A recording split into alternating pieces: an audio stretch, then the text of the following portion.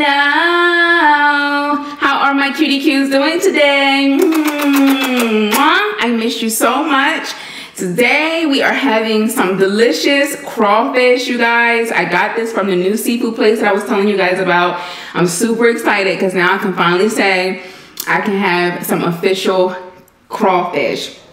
I have my water here. I have my Eat With Que apple cider vinegar capsules that I'm going to go ahead and take. And today we are going to have a really good conversation. I'm super excited.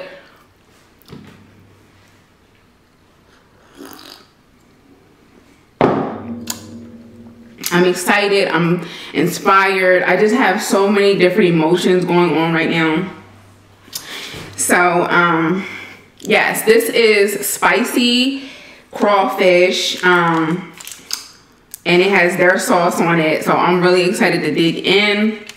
I'm hungry. I got 2 boiled eggs, 3 boiled eggs, some corn, potatoes, and crawfish, you guys. So I'm just going to take a few bites of this.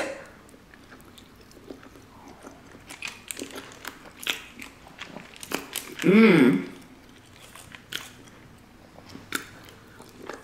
Mmm.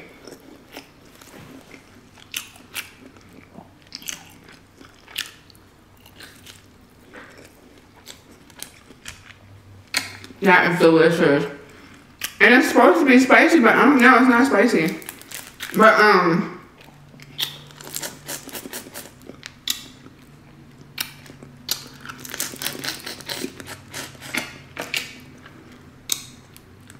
you guys, I am so excited. Meek Mill came out with his documentary today. And I am so proud of him. I am so inspired and I'm just motivated and I'm just so excited for his future. He recently got off probation and I'm just so happy for him. So the documentary is called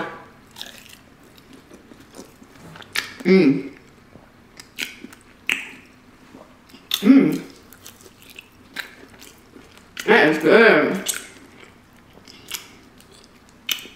I'm gonna get all that sauce on there.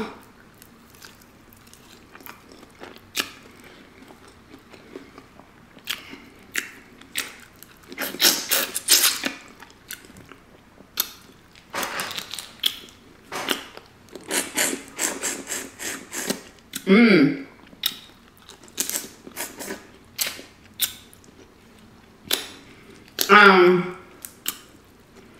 The documentary is called Free Meek, and it pretty much just talks about his life being in the criminal justice system. His life being in the criminal justice system at a young age. He was 19.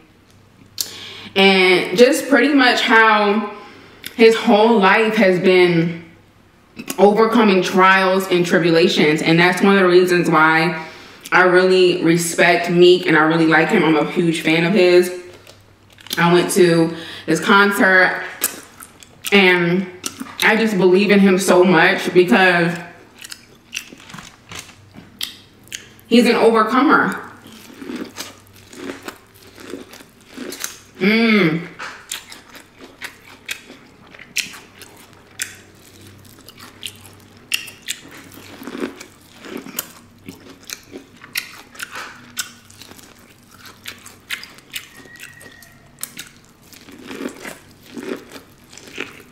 Mmm.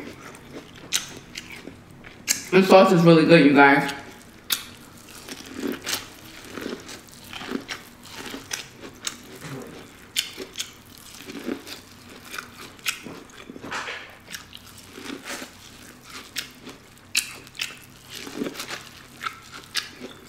Mmm.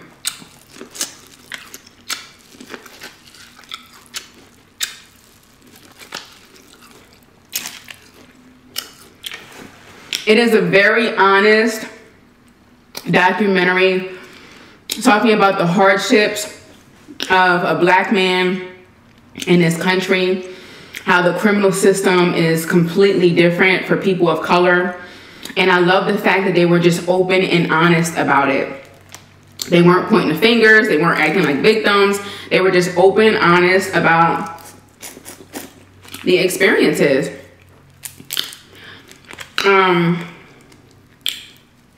It talked about how he got arrested at 19.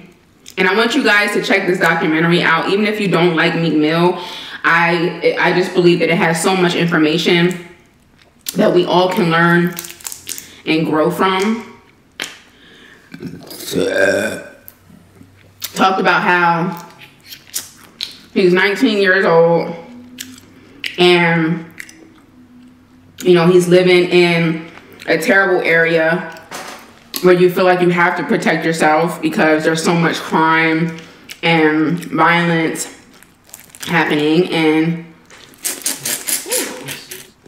that spice got in my throat. I mean, he just lives in a crime infested neighborhood, and he just talks about the trauma and the anxiety that you face when you are coming up in that type of environment. Talked about the crack epidemic in the 80s, and he got his first weapon because someone came up to him and was like, hey man, I thought you got killed. I'm so glad that you're alive, blah, blah, blah. And literally seconds after that guy came up to him, he got shot and killed. And that was very traumatic and just hard for him to see. So he decided to get his first gun. I'm not going to tell you guys the whole story because I really want you guys to watch it. But I really love how they just broke down the mindset that he's in throughout this whole process. They claim that he did, you know, once he was caught once he got arrested that night where everything just happened, where he got into the criminal system, the officers were saying that he did this and did that, and he pointed a gun at them and all types of crazy stuff, which was untrue. He had never been arrested before. He had never sold drugs before. And, you know, at this point, you're dealing with the police officer's word against yours. You know what I mean? You are a poor black kid. You have no money. Your family has no money. So you just pretty much have to take it as it comes. And that is the reality of a lot of people in this country.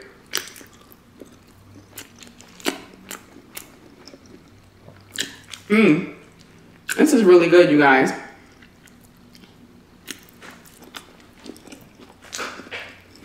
I'm so proud of him for telling his story. He got in the system at 19 years old.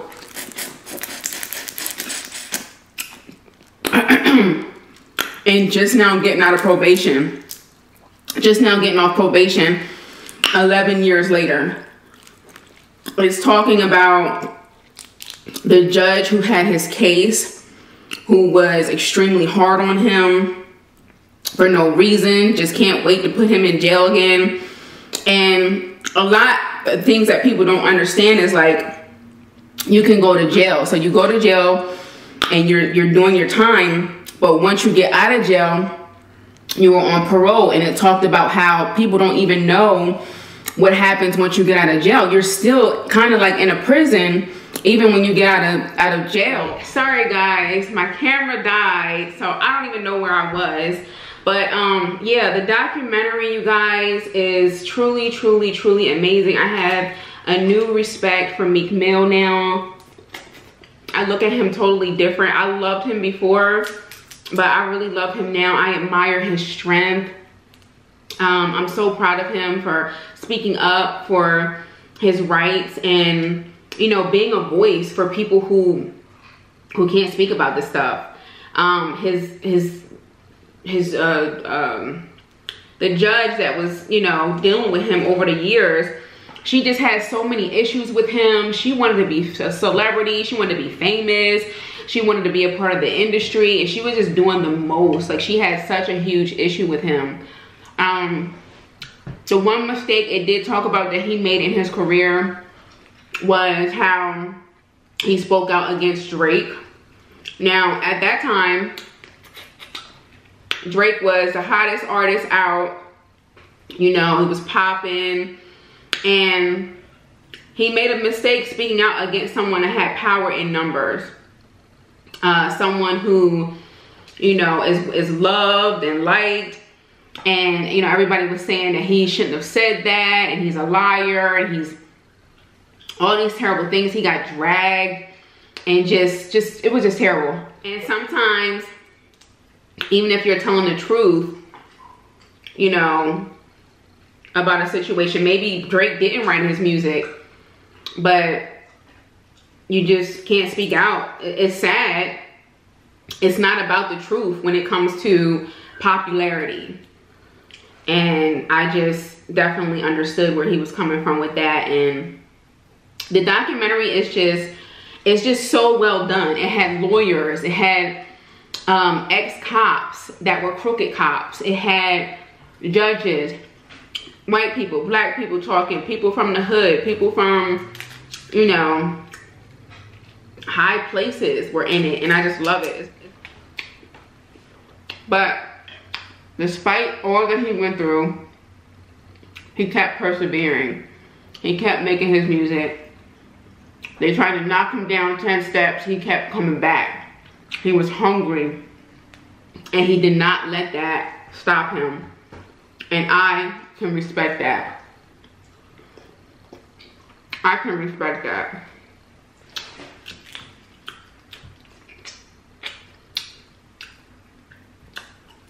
I'm so proud.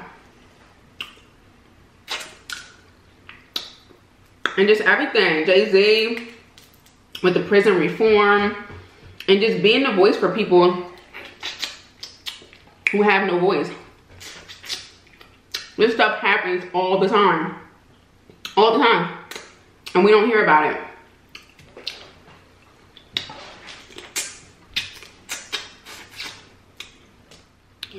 You guys, I am so inspired by that documentary. I am so inspired. I would love for you guys to support his documentary. We all can learn something from it. I've learned so many new things that I had no idea about. I mean, we're ignorant to a lot of things. And my eyes have been opened up. And one thing that I can really appreciate about Meek is he didn't just get out of jail and say, okay, well, whatever, I'm out of jail. I don't really care about anybody else. He is working to help people who are stuck in the system, who are stuck in jail for no reason, who've been treated unfairly. And I'm not sitting up here saying that people go to jail for nothing, because people do commit crimes, of course. But the whole point that he's trying to raise is that there are thousands upon thousands of cases that are just like his in this country. People going to jail, serving time, you know, ridiculous time for little stuff. His judge sent him to jail for popping a willy, and, you know, she's the worst. Oh my gosh. She wanted to make his life a living hell. She wanted to make his life a living hell. But guess what? That's the thing about champions. You're not going to hold a champion down. You're not going to hold a person that's powerful in their mind down. It's not going to happen. You can try and do all that you want to do. And she abused her power.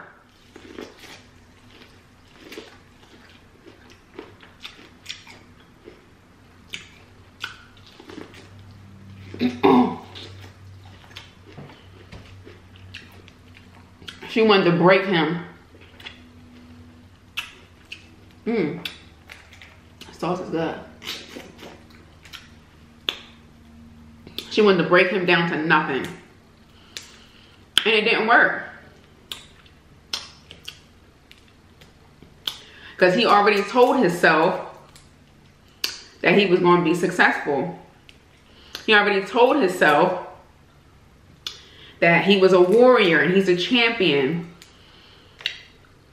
And that's the same attitude and mindset you have to have in your goals and in your dreams.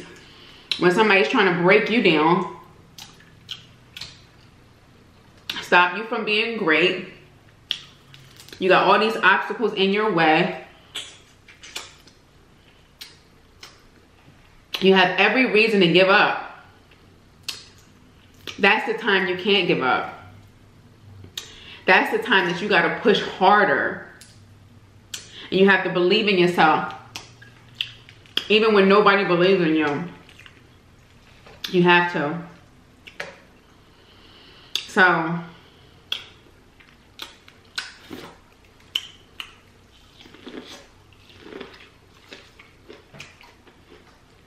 that's how I feel about the documentary.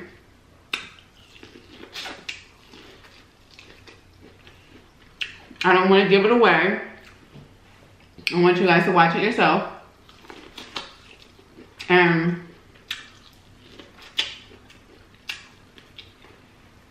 really try to get something out of it.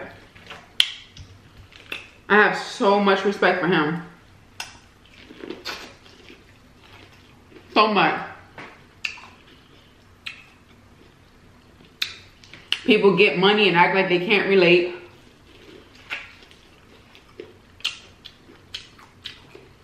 They do it all the time. They really can relate, but they act like they can't. And he did not do that.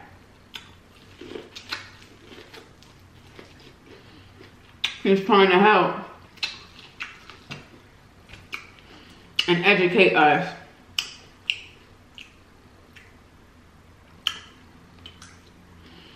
And can't do nothing but respect it.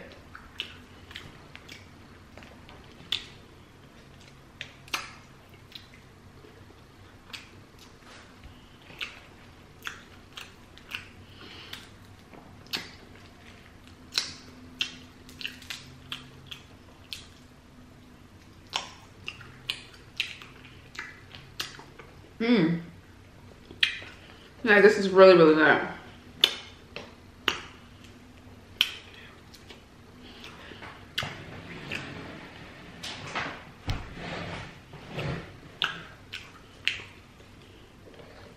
So delicious.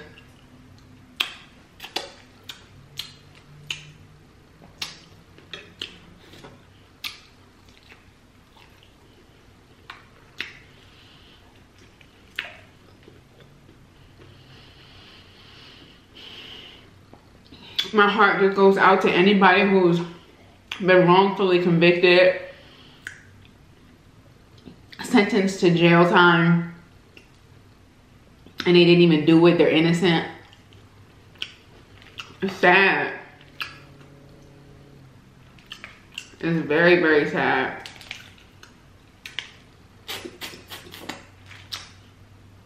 He said he gonna commit his life to prison reform, and you gotta respect it. You gotta respect it. It was so many crooked cops. Oh my God. They would do these drug raids, these fake drug raids, and rob the people that they did the drug raid on. Excuse me, take their money, take everything, and pocket it. Oh, that's a big one.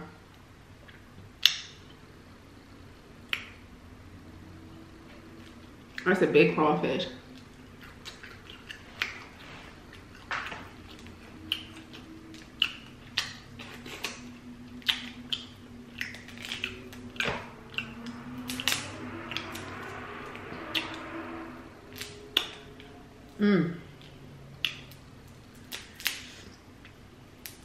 I can't wait to finish the rest of it. I was up till 2 in the morning watching the documentary. I was just so addicted to it. Like, I just didn't want to stop. I didn't want to stop watching it.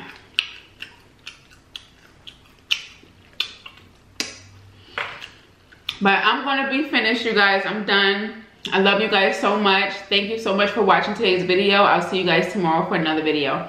Bye. I hope you guys check out Meek Mill, Freak Meek Mill. And I love you guys so much. And I'll see you guys tomorrow for another video. Bye. Mwah.